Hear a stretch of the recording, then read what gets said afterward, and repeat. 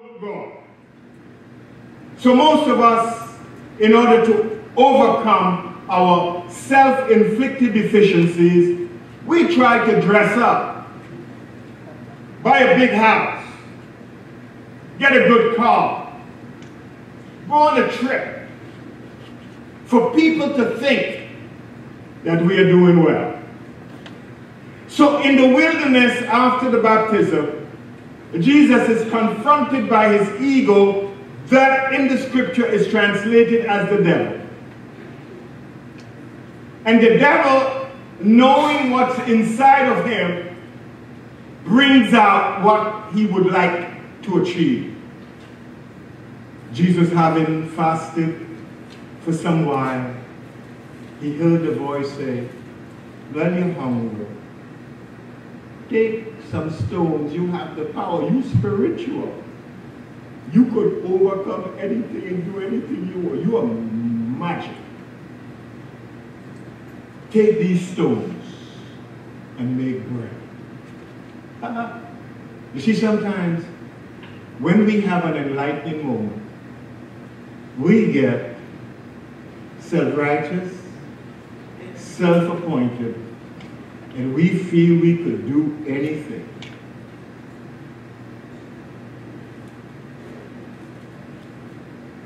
And then you have a check voice and say, "Man shall not live by the material alone, but from the ideas that come from God."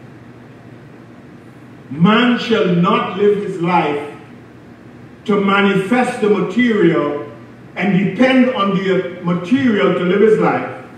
That living should be a spiritual experience where we take the ideas that come from God, transform them in our minds to the things that we think we can do and share with others so that we can live a healthy, happy, and prosperous life. But that's just one part of the ego. Sometimes, you know, when you are born into a state of low degree, and you look at all these people around you who you think have power, as a little boy, you sit down and you look at them and you say, one day, I'm going to control all of them, and when I get that, I'm putting all of them in jail. I'm going to beat them up, and I'm going to do all kinds of stuff because I know I have power over them. The lusting for power and the control of other people is one of the things that Jesus had to work with to realize the divine potential he had discovered on the banks of the river Jordan. We all have to do that. We all have to release these negative impulses that come to us when we have a moment of inspiration, when something inside of us says, you are just as good as anybody. You don't need to prove it. And then his ego had some other stuff. Now it says to him, if you are really the Messiah, the chosen one of God, well, then you can defy all the laws. So on the top of the pinnacle of the temple, he says, I could fly. Pass yourself down. You know, sometimes when we allow ourselves to get waylaid by our own spiritualization, we want to do some miraculous things. You ever try that? Huh? I don't know. Am I speaking to the converted, or I have to convert you this morning? Who am I speaking to?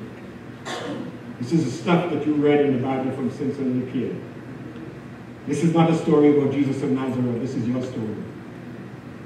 You realize that the Bible is your story retold and retold by different people so that you could appreciate your life and come to the truth of your being.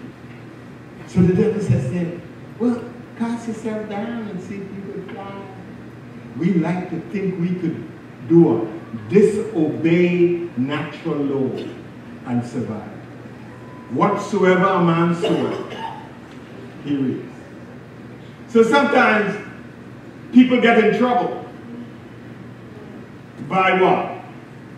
Disobeying the law and then start to do what? Blame other people. Well, if the devil made me do it, Flip Wilson. Number 4. People watch you in your eyes and they cross the street in front of your car. And they're telling you, you are in command of my life. If I die, it's your fault. We do that.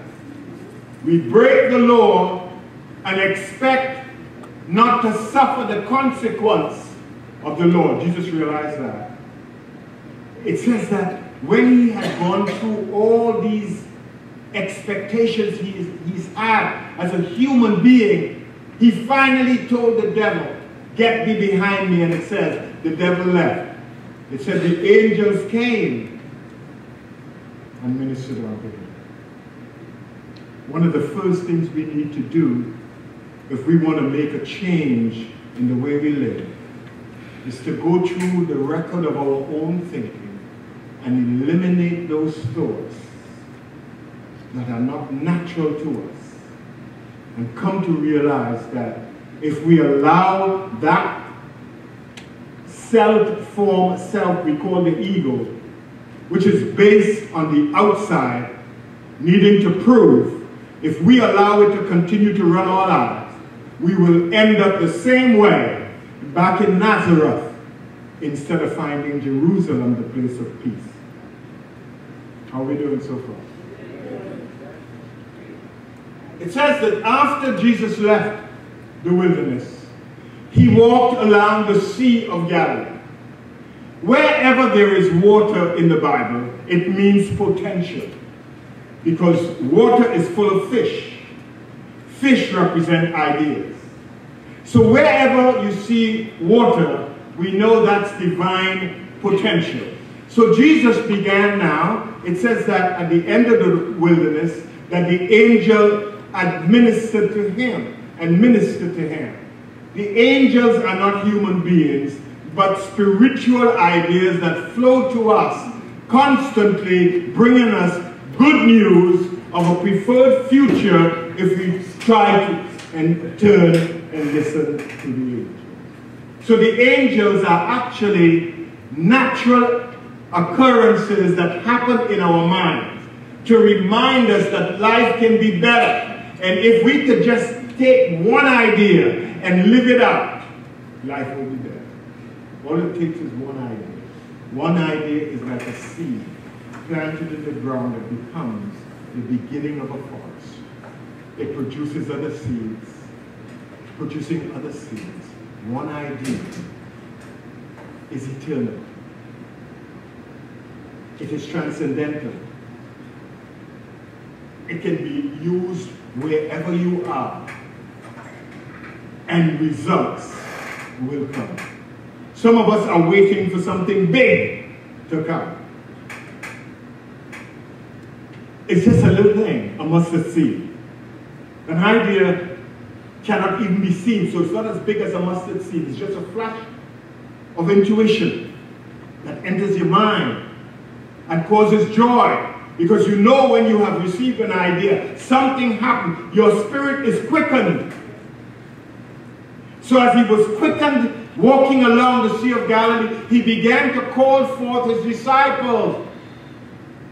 Hello, he saw 2 men fishing, Peter and his brother Andrew, and he called them. He said, follow me. The disciples represent spiritual aspects of our being that need to be awakened to help us walk along the road. Peter represents faith, Andrew represents strength. These two must go together. Faith is the perceiving power of the mind that links us with ideas. If we have ideas and we have faith, we can use imagination to expand the idea into so many different forms and see it in so many different ways. Without faith, we are dead. Faith is the power to visualize beyond your present experience. Faith, it says of faith that faith is the substance of things hoped for, the evidence of things not seen. It's there, but I can't see it with my physical eyes. I can only see it in my mind. And if I see it, hello, I can have it. If I see it, I can have it. If you don't see it, you could never have it. Isn't that wonderful? So some of us like to dream, but we don't have faith when we dream. We get these marvelous pictures in our minds of what could happen. And then we go back to Nazareth and says, poor me, I can't do that. When you leave Nazareth, you gotta stay out of Nazareth. Hello now. Life is not going backwards. It is not about tarrying either. It is moving constantly to that place that only you alone could see in your mind. If you cannot see it in your mind, you are stuck and you can't move until a picture comes to wake you up spiritually and creatively to help you design a new world based on a new hope. If you don't have that, your life is stuck. So it says that after he had called his disciples, he went up on the side of a mountain and he called them. He says, I need something of you. I need to discipline you, to teach you how to live. See, a lot of us want to live the good life, but we are not disciplined enough to experience a good life. We get flashes of it. But if you want to sustain it, you have to discipline yourself. Without discipline and order, nothing will happen. If the student does not engage in studying perpetually, it will never come out to anything. Sean has been practicing the piano since he was 5. I'm trying to make you look good, Sean. Nod your head. 5 in the sight of God could be any age. Just remember. But Sean went right through music until he got a PhD. Didn't stop. He went right through, and that meant every day being committed. If there is no commitment, there is nothing. He brought them together. It says, as he brought them together, seeing the multitude, he began teaching them, saying, blessed are the poor in spirit. Now we hear poor in spirit, and we see a lot of Christians who like to walk bending down, low in spirit. Slippers on their feet, shoulders crouched. How are you doing? By the grace of God. That is not poor in spirit. Poor in spirit means that you are not officious, full of pride, self-righteous, self-important. Do you know who I am? Simple, meek is an attitude that we need to take in and practice. God does not bless the proud, but he uses the simple human being to testify of its presence. Doesn't use the king. Use a virgin, a woman without child, please.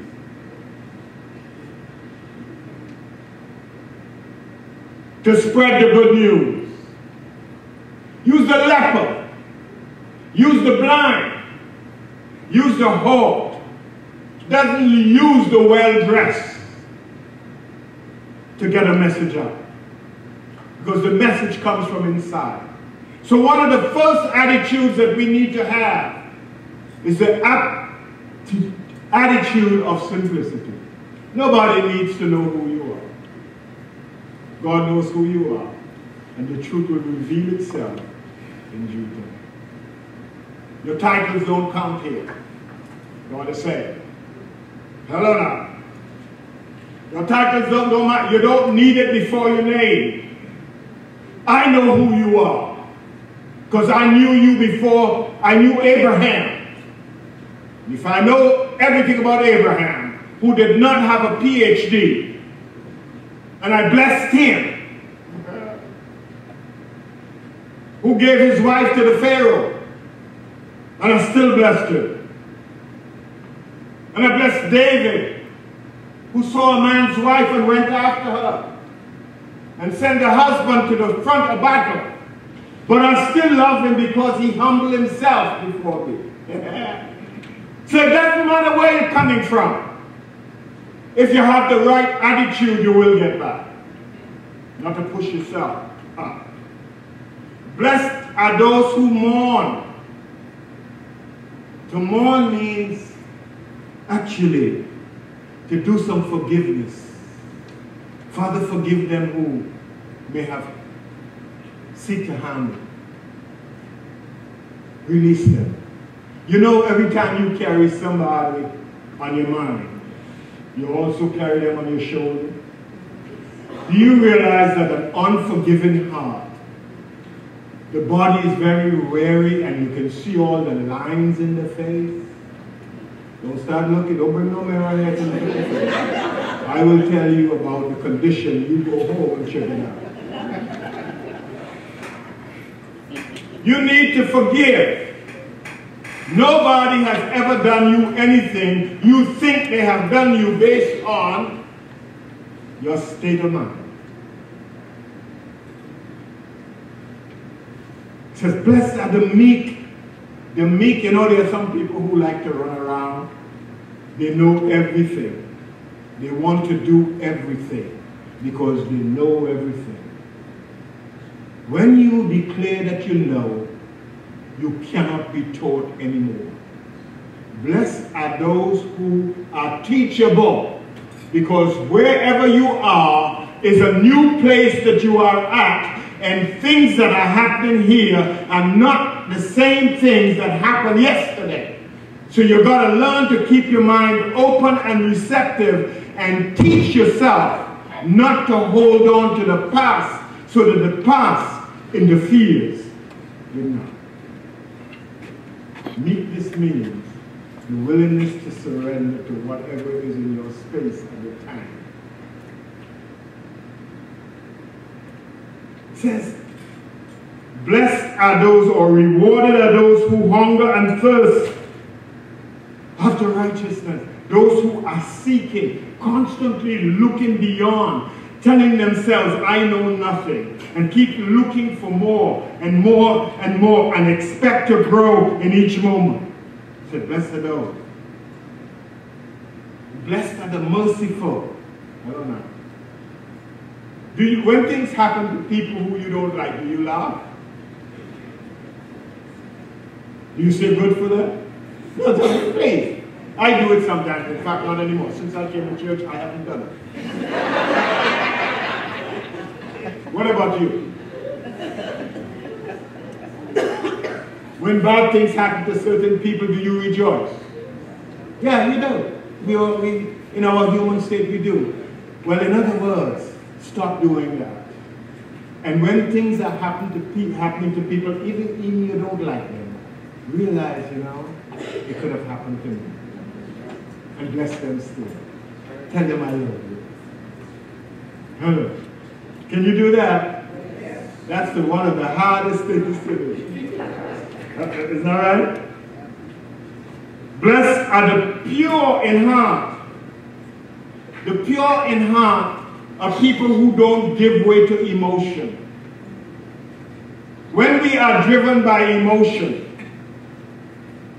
we are driven by hate, bitterness, anger, personal love. So we could sit down here and love this person but don't love that person. You ever been in a space like that? Where your left shoulder gets stiff because you don't want to move to see the person next to you. And you go home and you have a cranky neck. You ever had stiff neck? From not having to deal with somebody on your left side, you park them there and your body keeps shifting so. But you have to go back there at some time, so you move your shoulder and you realize, oh my God. I don't know. If your heart is pure, it means whosoever will is free to come. I don't know. Are you examining yourself as I speak? Good. Rewarded are the peacemakers, people. You know what a peacemaker? Hello. This too shall pass. See the good in everything. No matter what he did to me, I still love it. Ah.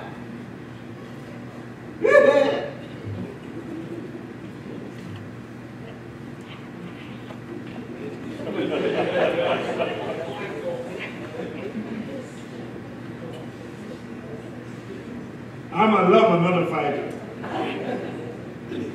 Yeah. No. This is what Jesus had to do, examine himself to release all the negative aspects of his mind so he could start to appreciate everybody he met. You got to do it too. This is what you need to do if you need to plant your life on a rock. Hello now. You looking at these frogs on boulders here. That's just symbolism. The idea of this adventure is to discover the principles and the techniques for good living, so you could live a healthy, happy, and prosperous life. He says, rewarded are those who are persecuted for righteousness' sake. You know how sometimes you go in a long life and people don't like you because you're different. Not that you look different. Looking different and being different are two different things. Being different because of the words that come from your mouth, your actions and your reactions. And people hate you and say all kind of stuff against you. You ever been there? No, talk to me. Have you ever been there where no matter how much good you do, people don't like you? You must be never knew. Oh no, I have 7 clothes in here today. But can you understand that it is not about what you have done for people? Every moment that life gives you an opportunity to do, you do. And when you do, you become more proficient at doing. So it doesn't matter whether you do to your enemy or you do it to your friend. You just do. And in doing, you find the peace and the happiness. It's not about them. It's about me. I don't know. How often do I do it? 70 times 7. That means every day I get up, I go to work to do. And it doesn't matter who I do it to. Hello there. I don't leave home with a list of non-doers and do-dos. No. Whoever comes in my space, no matter what they do, still good. He says, they will revile you and they will persecute you. You go to work and you're doing your job. And somebody wants your job. when they go to your board behind your back. And all you have to remember, that job that you have is only but a stepping stone to the other jobs that are available to you. And if they want to get you fired, you may be fired. But you see what's in your mind? Having stored up treasures in heaven, you can take them someplace else and succeed. Don't get offended with your next door person you're sitting down with at work. Speak to them. The law will catch up with them, and the law will help you prosper. It's not about them. It's about you. Having told his disciples the kind of attitudes they need to develop to be on this spiritual path, he says, you know why I told you that? Because you are the light of the world. You make the difference wherever you are. Nobody else makes the difference in your life. You are the only one living in your life. You are the one who makes the difference in your life. You bring light wherever you are. You bring clarity. You bring understanding. Deal with yourself and don't react to those outside of you. Focus on what you are about. And don't focus on other people.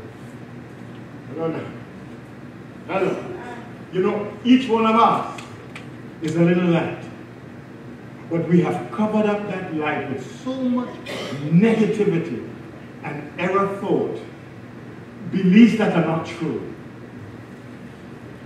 Take them off. Take them off. And let the lightning flash from you so powerful that it will engage everybody around you. Because they will see the light and they would want to be like you.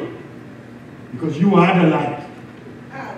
You bring understanding. You bring clarity. You bring good to them that are in God. That's what Jesus is saying. And then, continuing in the other chapters that followed, chapters 6 and 5, 6 and 7, he told them that there are certain things that you have to do. You got to stop judging. You got to realize that every human being is an inlet for God and an outlet for God. And because every human being thinks differently, every human being will do things differently. Your way is not the only way. It is not the absolute way. Hello now. Hello. Your way is not my way. So I can do it my way and find happiness. Stop condemning me. Hello? You do it your way.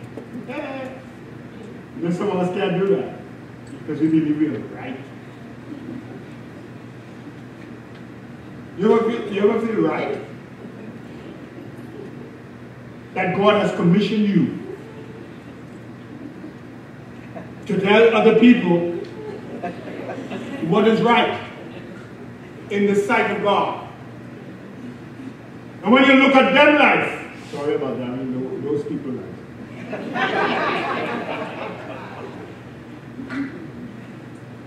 You say, my God, why have you forsaken them?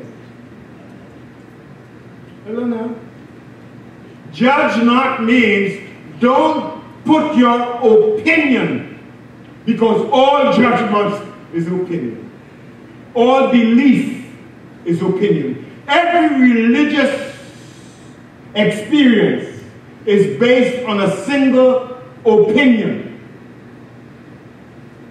Whether it came from the East, the Middle East, the West, the North, or the South, it is an opinion. No human being can never ever know the absolute truth about anything. All we can do is offer an opinion, and an opinion is what sets the world at war. Keep your opinion to yourself. The best of business is to mind your business, is to mind your own business. Leave other people's business alone. When your house on fire, wet your house. Don't believe you're supposed to wet the whole neighborhood. You have a bucket of water. See about yourself. I don't know. We are not here to tell other people how to live. They have a right to live the way they choose to live because they are working on their own ability to conjure up ideas. I tell you. He says, beware of false prophets. People will come and tell you, I was sent by God for you. Are you a believer? Are you washed? Well, I have what you need. Beware of them. Be aware of he who can mess up your mind. Anybody who can get into your mind. Beware.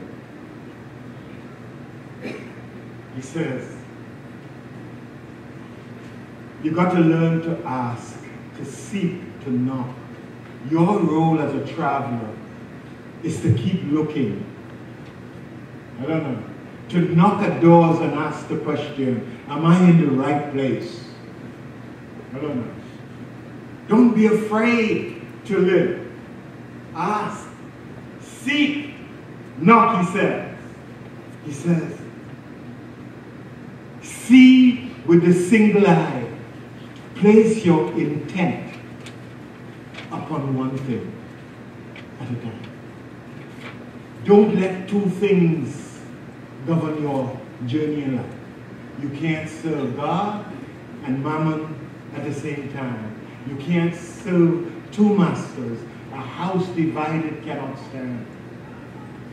Hello now. You've got to learn to live the disciplined life. Keep your mind where your dreams are. Don't look to see anybody else. Well, they have a new pool. I need one. No. My life did not call for a pool. Leave the pool alone. Down the road, you may not get a pool. You might get a lake. He says, do not expend energy on outer causes. Don't run after things. Whatever is for you will come. It will come at the right time, the right amount. So sometimes we don't even realize what we have in our midst is what we deserve. Take another look at the people in your life. They came there because you invited them. Because of who you are. Don't wish for what someone, well,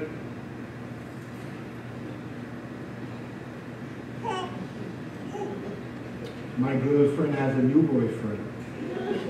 He's 6'5".